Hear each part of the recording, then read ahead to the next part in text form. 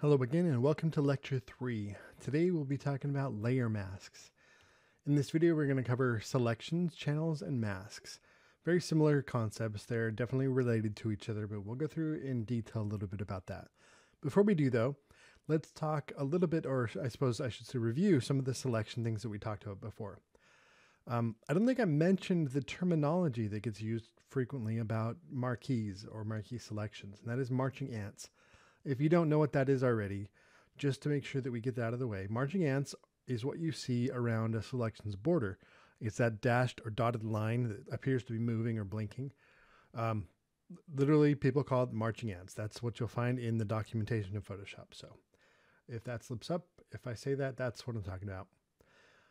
Adding to and modifying a selection, that's an important thing to remember how to do. You can do that in a variety of different ways with the buttons in the options panel, or by using keyboard shortcuts. Typically Shift and Alt work well for that. Modifying those, again, hold down the anchor points when you create that, or hold down the constraints, Shift and Alt when you're creating them, and you can transform a selection and all that good stuff. So anyways, go back to the previous lesson and review that if you want to. We're going to jump into a topic called Quick Mask now. Quick Mask, just to throw back a little bit to the past of graphic design, was done using something similar to what you see when you enter Quick Mask mode in Photoshop.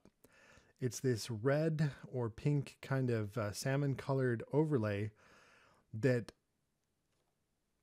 defines for various purposes what is hidden and what's not. So in the old days, the reason that they use this red film, as you can see in those images, it's a kind of a sticky film that got applied onto it. It's called Rubylith tape or film. And that allowed designers to lay out their designs. You can hopefully get the idea from the images there, but that tape would block the light that's used to expose the film that was burned when you exposed a plate for printing. Not much printing is done that way anymore, or plates aren't burned that way anymore. Printing is still done using the same technology a lot of the time, but plates aren't made that way anymore quite so much. However, that kind of persisted as a leftover in Photoshop. The quick mask mode is definitely pink like that. So you may not call that pink. Just so you know, I don't call colors by the right names, hardly ever. All right, anyway, moving on. What a quick mask mode is, or quick mask in general, is just a visual representation of what you have selected. It's turned on very easily by several different methods, but the fastest is the keyboard shortcut.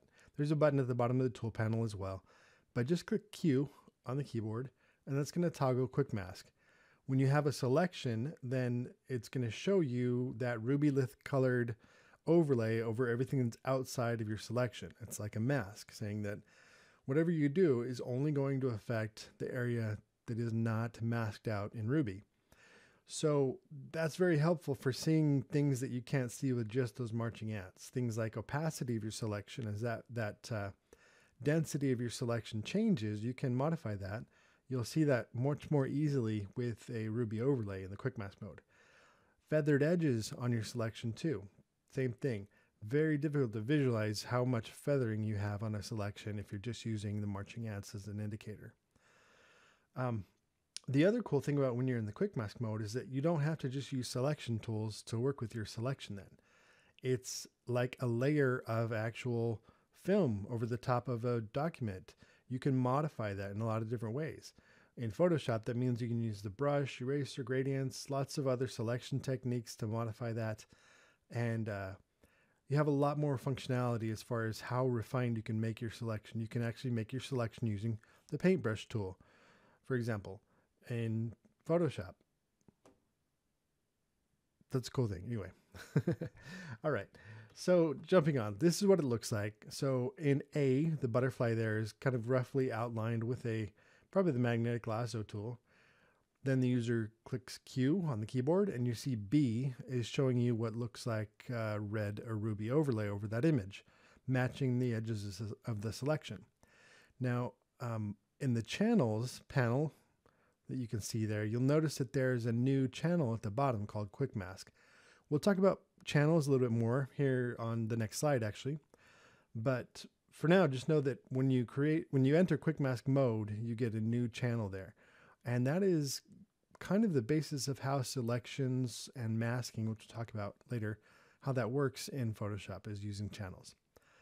On the right, you just see some other ideas of what you can do with a quick mask, painting it in with your brush or whatever.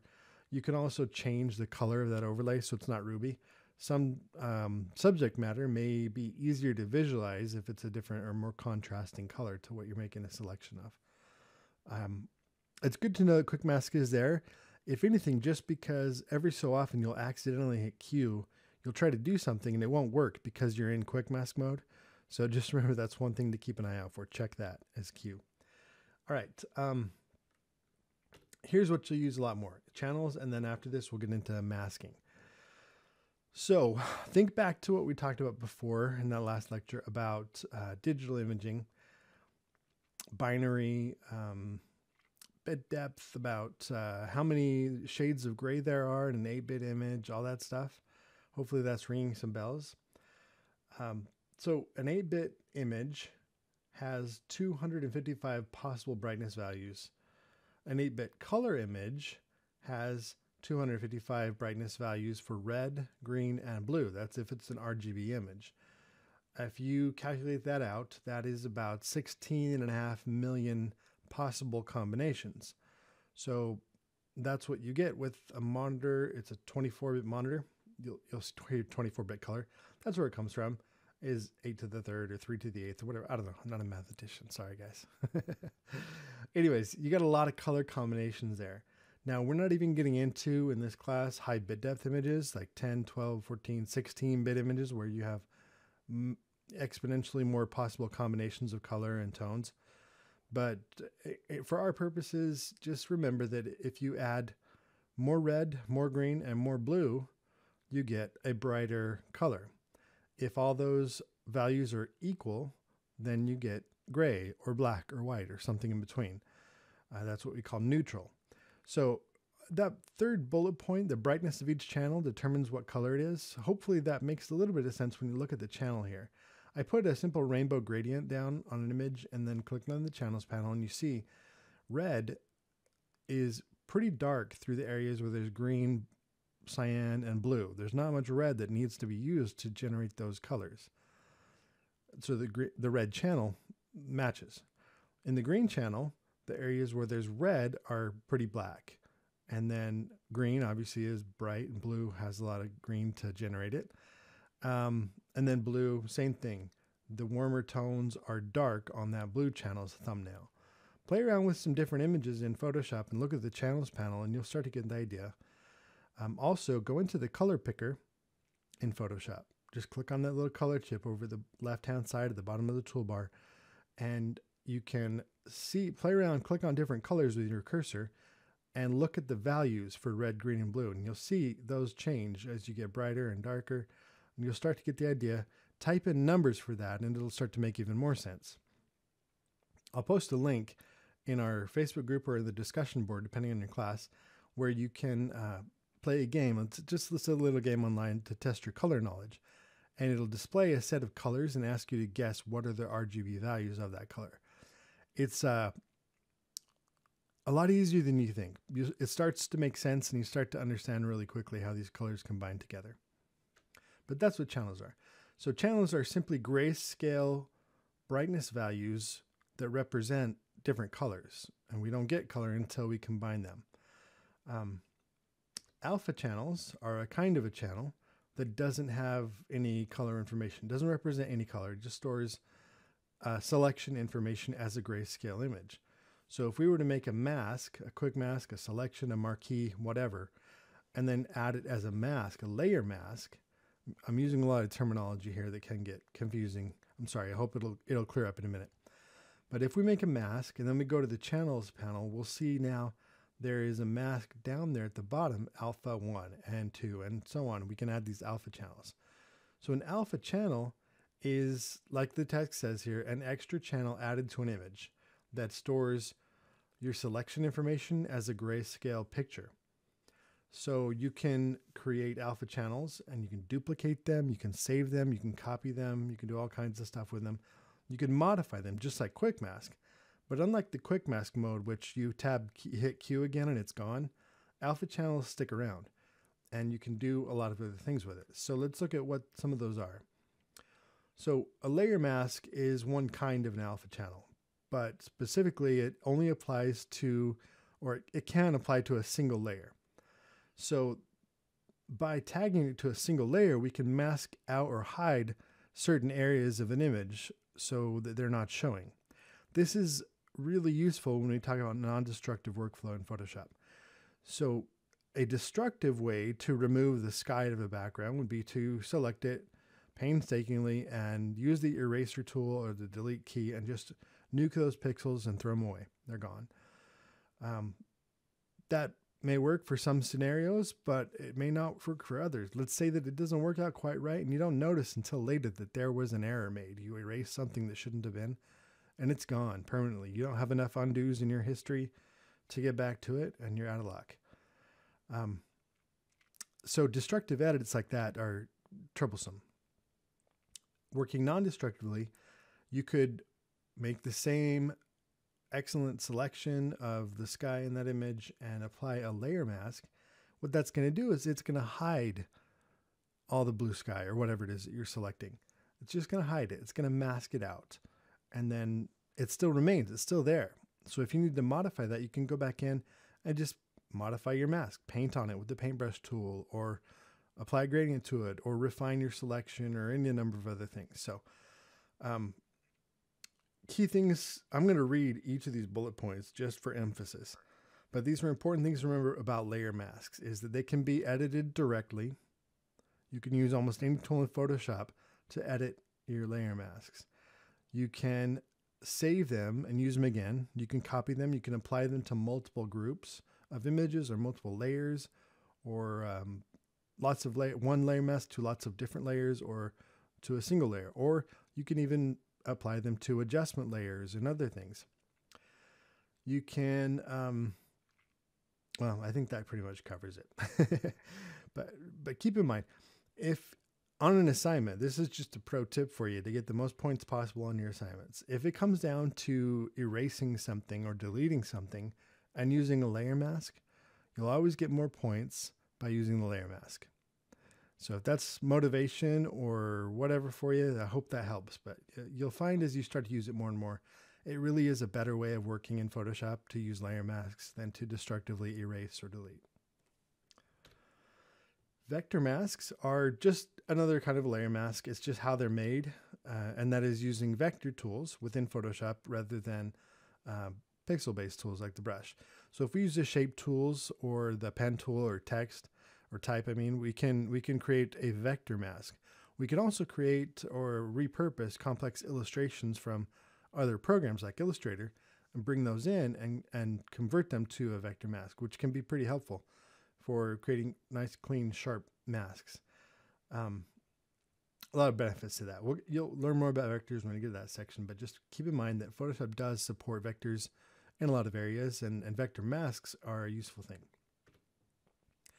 Clipping mask doesn't work quite the same way as the other masks that we talked about, but it shares the name mask. So we're going to talk about that a little bit here real quick. A clipping mask, in the layers panel, you'll see what it looks like. The potatoes layer is on top of the other layer, and there's a little arrow pointing out from the left and down. That means it is clipped to the layer below. And hopefully you can see by the image what's going on there. That logo image of a tree or a broccoli or whatever that is, I don't know, is actually being knocked out, or it's knocking out the image of the potatoes behind it or in front of it or on top of it. However you want to describe that, that's the effect. So you can apply a clipping mask to layers. You can apply them with adjustments. You can apply them with all kinds of stuff. Just be aware that that's what a clipping mask is. Okay. Channel masking, this is just basically another way of creating a layer mask or a mask in general. It's all kind of the same thing, just a different way of going about doing it. So you can create a channel mask in a couple different ways. One way that I like to use is just duplicate one of the channels. Let's say that I'm selecting, somebody's wearing a bright red shirt and I want to change the color of that shirt. There's a lot of different ways to do this in Photoshop. So those of you that know what you're doing, don't say, oh, I wouldn't do it that way. I get it. This is just an example. So anyways, let's say you want to select something this bright red. You could select the red channel or look at some of the other channels and see whatever has the most contrast. In those channels, one of the layers, that shirt's going to be bright white or dark black, and everything else is going to be opposite. And starting from that point, you're going to be able to make a nicer, easier selection sometimes, depending on subject material. There are a lot of different ways to use channels that are more complex. You can make also a luminosity mask really easily by using channels to select very quickly certain brightness values within an image. I have an action that if you ask me nicely, I'll share this action with you, and you run that action and it'll create a luminosity mask from your channels for every possible brightness value throughout the image. And all you got to do is click on the values and you can select whether you want the dark darks or the kind of dark darks or the really, really dark darks or whatever, any range of brightness values throughout the whole image. And it works great for really refined color edits and color toning. All right. So important concept. I just have one concept here. Masks are non-destructive, and this is the one time you'll see me add animation to a slide.